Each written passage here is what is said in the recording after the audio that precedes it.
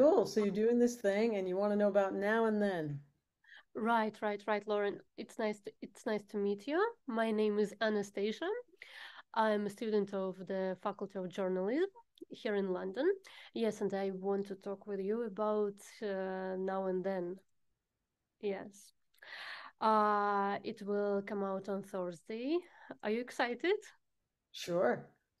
Or what does it make it so exciting? Oh, am I excited about the release?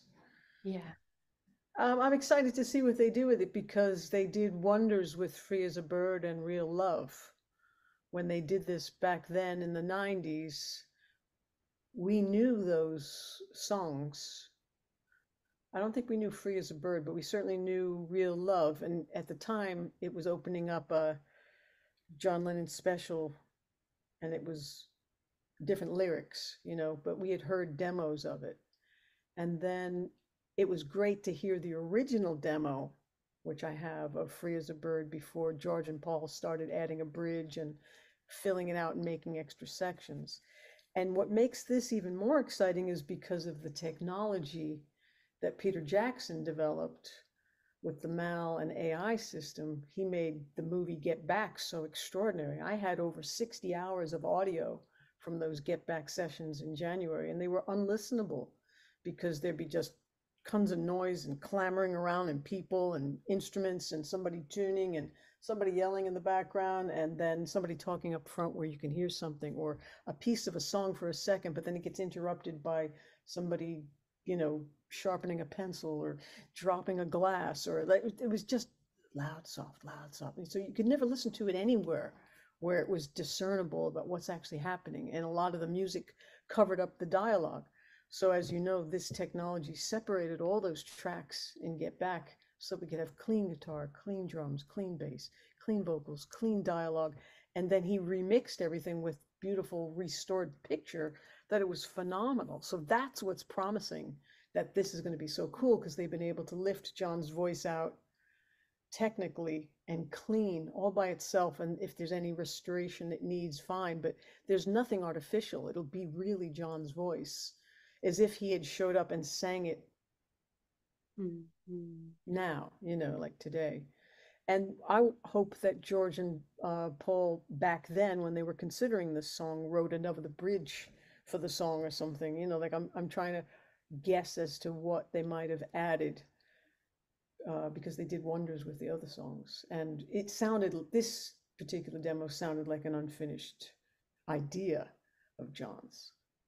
Mm-hmm. Um, these AI technologies, do you think that makes the song less authentic? No, because they're not doing anything artificial to it. They're just extricating it cleanly. It's like laser surgery rather than somebody screwing up with a scalpel, perhaps. It's more precise. It's going to be pure John, you know. Whereas when John's voice was weak in the older demos of Real Love and Free as a Bird, Paul had to imitate John, and he sang along with John to strengthen the vocal in some spots. Mhm. Okay. I understand that John wrote this song for Paul, but I'm not sure I understand the whole background of the story. Mm, what happened between them? There were so many business differences, and when the four of them got together, they just said, let's make a partnership. It was a four-way agreement. And they never did anything unless the four of them agreed on it. All of a sudden, they were all disagreeing on various things who wanted the band to go this direction, more live shows, more studio, uh, disband and do other things. What became frustrating was that John and Paul no longer were able to just carve up the album to themselves and just give one song to Ringo and one song to George. George started writing so many more songs that he wanted more songs on each album. And he had so many tunes as a creative person that he would have had to wait for another 25 Beatle albums to get all of his songs released. So his idea was, look, the band, this artist, that artist, all these people do these solo things. Like why can't we each do our solo albums and come back and do a Beatle album? It would have been a really cool way for them to do it, but somehow it didn't work out. John met Yoko, he started getting more experimental, and then the three of them wanted one business partner where Paul didn't trust him. Paul didn't trust Alan Klein. He had heard bad things. He had been through court and he had already ripped off the Rolling Stones and a few other artists. So Paul was like, no, no, no, I'll stick with my in-laws because it turned out that Linda's family were lawyers, her father and brother. And the other three were like, he's going to be biased to you. He's going to give you a better deal, and we're going to suffer from it. And he was like, no, I'm sure it could be honest, but they three wanted one lawyer, manager, and McCartney wanted these guys. And so there was that giant rift. And then when Paul said, look, I really want out too, each one had, left the band at different times. There was no way to just say, I'm going to sue Alan Klein because I know he's a crook. Alan wasn't part of the original Beatles partnership, only the four Beatles were. The only way to end that thing if they didn't ride out their contract was to sue the other three guys, to break the partnership, to say there's been a breach of agreement and we need out of this thing so that we can each individually receive the money we've all earned all these years. Everybody around the Beatles was a freaking millionaire, and the Beatles weren't even getting their share. They're still getting their measly little, salary or whatever, but once their original manager, Brian Epstein, died in 1966, they didn't know anything about where their money was, who paid the bills, how to do taxes. Brian took care of everything for them, so they didn't know anything about it.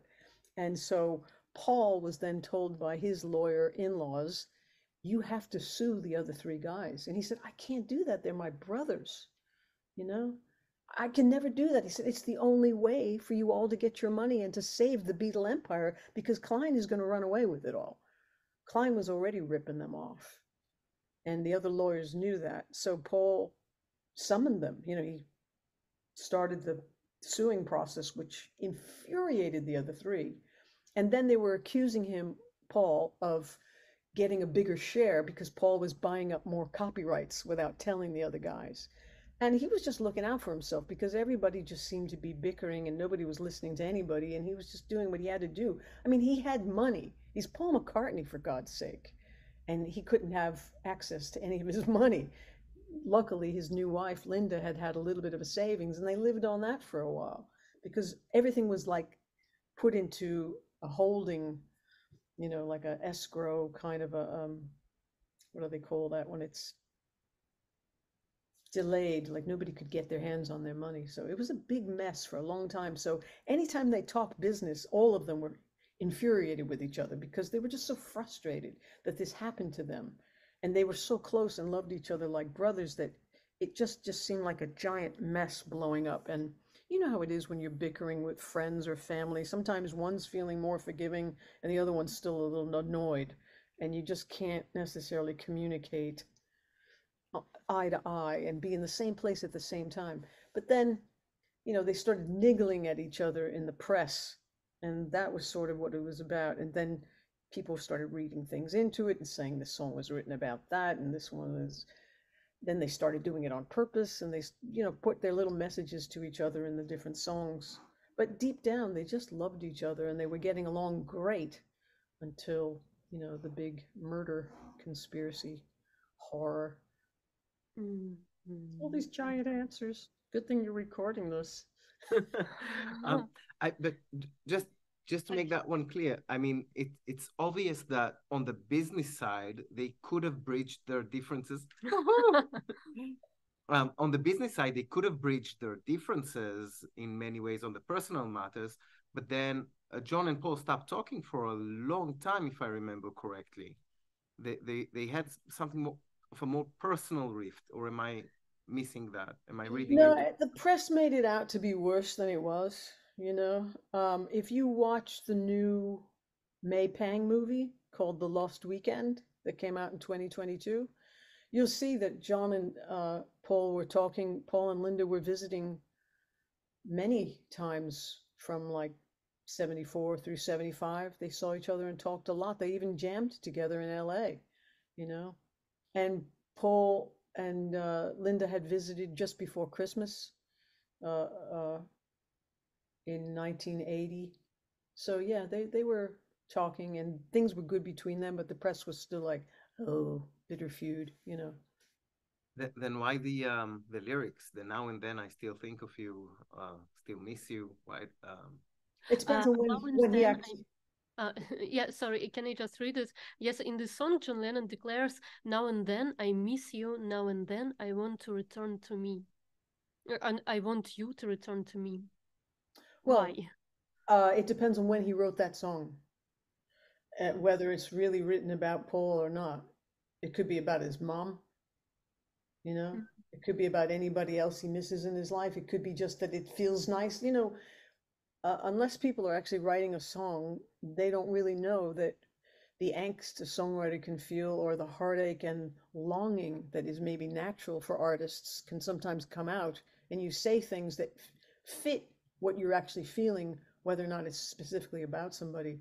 I mean, so many of my songs, it's a moment of the feeling towards this person or that person, or a line that I had heard as I was falling asleep when I was thinking of this situation or that, but it isn't always directly on one person. I don't know if it's the press assuming that this was written for Paul or if John intentionally was writing an answer to Paul. It depends when the demo was actually written. Do you have So, a year so you on it? think maybe, uh, so you think maybe the fact that it was written for Paul on the cassette is just because he wanted to give the cassette to him for him to complete the song and work with him? Oh, when it said for Paul on the cassette, it could have been Yoko saying, "Give this to Paul." That's what I assumed.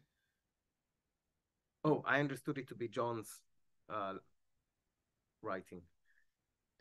It So could for be John's writing, and it could be that he wanted Paul to finish the song. I don't remember ever hearing anything about that. Mhm. So for you, it's not a love song.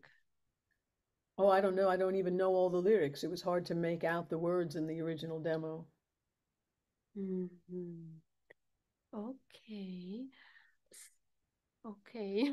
That was great. Let us just go over to see that we covered everything that we wanted to ask. I Okay. I just fell in love with the storytelling here. I love how there's an aspect here that is actually a third person going into their relationship, the press, and making it all, creating a discussion that wasn't necessarily there. Well, it's possible, you know. I wasn't there when John was writing it. He wasn't telling me what he was thinking about, so I don't know, you know. But I do know that he'd probably be excited that these three songs, Free as a Bird, Real Love, and Now and Then, are his, and that somebody took the time, the other three took the time to finish these and make them all money. At least his estate's making money, his wife and second son are making money from it. I remember even George said before he died, "Well, I hope somebody takes my shit demos and turns them into hits when I'm dead," you know. And I wish Paul would work with Olivia and finish some of George's tunes because he's got a lot of unfinished stuff. But this is the last one that all four of them are actually playing on or singing on in John's case. So that's why they're calling it the last Beatles single. Okay. Uh, I think that's it. Yeah, that's great. Yeah. Thank you very Great. much. You're Yeah. welcome. Did you happen to see some of the latest articles about it? Did you get the like, because the Beatles.com and probably AppleRecords.com have some facts about what this is about and what it's doing and how they're making it? I'll go look at the other stuff. I think we saw something on the Rolling Stones. I'm not sure it was on the Rolling Stones. Yeah, I'll forward you something in case. I'll just show you what I was reading, where this information came from. Yeah, that would be great. Yeah. I can't wait to hear it, if to be honest. I'm just like, Did you feel that way when, or you maybe you weren't on the planet in 1995? I don't know. no, when the other stuff came out, I felt like it was a gimmick. At the time, I felt like it was more incomplete. Not this one. I feel like a lot of thought and effort went into it. I don't feel like it was okay. Let's put something out there to to take money out of Beatles fans. I feel like this time there's like a dedication of heart. I don't know why I feel that way. There were another few releases that were post mortem that I felt that way about, but as a whole, I didn't feel about. Did you feel that way about Free as a Bird and Real Love? those specific Free as a songs? Bird I did. Real Love, I don't know why I didn't. There's no reason to. I mean, they both came out in the same way. And Well, I think at first the most of us, anthology didn't take me. The anthology, I was like, hmm. well, those were all unfinished demos and alternate takes. And Yeah. most of us had all of those anyway. They just were cleaner versions, which were nice and remastered. But it wasn't anything supposed to be brand new or spectacular. It was just, we're scraping the bottom of all the demos and things we have, and we're going to release some of these because they're interesting to us. Especially when you hear them writing a song or choosing, I'm going to go to this chord versus that chord. You hear John thinking through his demos, going, "Oh, I could go here, or I could go there." You're in on the creative process. He doesn't even know he's going to go ooh there, but you do because you know the finished record, So it's kind of funny. But I remember being very emotional about Free as a Bird and Real Love. Real Love, I knew the song because it was different lyrics and it was a demo of John's in a different way. All the little boys and girls. It started like that. There's a film that starts with it like that. And I just didn't like hearing all the Jeff Lynne stuff with it. As much as I love Jeff Lynne and the Electric Light Orchestra, I would have rather that George Martin produced it rather than Jeff Lynne. But George Martin turned down the project because his ears were going. And I guess Giles Martin was probably too young at that point to take over for him. And then George just said, well, I'll do it if Jeff Lynne is in on it because Jeff Lynne was such a good friend to George. And Jeff Lynne had a hell of a time because technology sucked in those days to do this kind of thing. And he had to try to keep putting John's voice and the piano in some kind of a real-time template. It was constantly time stretching and moving things around, and it was really bad. The technology was not ready to do this back then. So it was really hard. Jeff Lynne spent a fortune of time trying to get that right. And then eventually, I didn't mind that it also sounded like the Beatles, but Jeff Lynne with the Beatles, Like some producers have a way of producing a song where they're invisible and you just hear the artist in a professional way, and some people sort of put their spin on it, and some recording engineers just capture what the band is doing, and some, between the arranger and the producer and the engineer, they enhance what's going on. Like a good example is if you listen to the demo of Instant Karma, there's no reverb or slapback echo on it. And it just sounds like a few people in a room slamming through a tune. And it doesn't sound like the amazing, exciting single at all. And if you listen to just Bruce Springsteen screaming over the band, trying to see "Born in the USA" without that gunshot snare, it just sounds stupid. It's just pop, pop, pop. It sounds like Bruce Springsteen is singing and giving it his all, and the band isn't even there, hardly supporting his energy. But as soon as Bob Clearmountain put that gunshot snare on it, then all of a sudden he had a single, right? So you can't say one way of producing a song versus another is correct while the other one is wrong. It just depends on what the artist likes and what the song does and what the ideas are, and if everybody agrees that that should be the way it goes. But it's really interesting. But Jeff Lynne definitely had a with all his arpeggiated stuff. You're like, that's not a Beatle thing. That's a Jeff Lynne thing. That should have been left out. And I love Jeff Lynne. So I've gotten used to it. Much more than you need. Yeah. Yes, thank you very much. It was really nice. You're welcome. Yeah. Be well. It's been a pleasure to see you again. I hope we'll get another excuse, even though it's the last song, technically. Yeah. Well, we don't have to talk Beatles, right? We could just talk guitar. Ooh. Great. Well, it was great to meet you and to see you again, Bo. And thanks for asking. Take care.